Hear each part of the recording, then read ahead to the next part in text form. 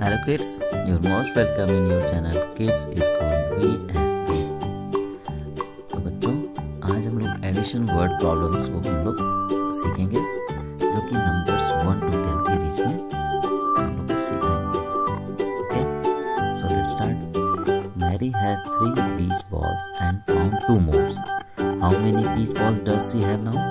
उसके पास 3 beach balls थे, बीच पे 3 बॉल थे, अब उसको 2 और मिल गया तो कितना हो गया? 3 + 2 = 5. That's mean now she has 5 balls. Mary saw 2 starfish, then 2 more starfish floated on the sand.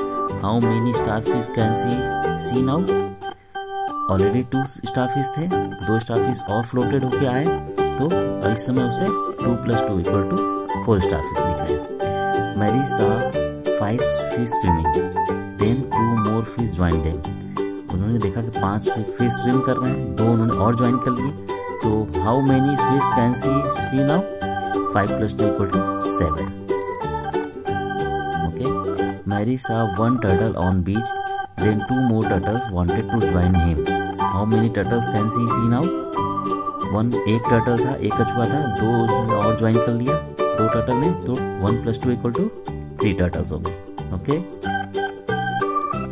Mary saw 1 surfer surfing, then 1 more surfer wanted to join on the surf. How many surfer can she see now? 1 + 1 = 2. That's mean right now 2 surfers surfing right now. Mary saw 7 crabs in the sea, then 3 additional crabs wanted to join on the fun. How many crabs can she see now?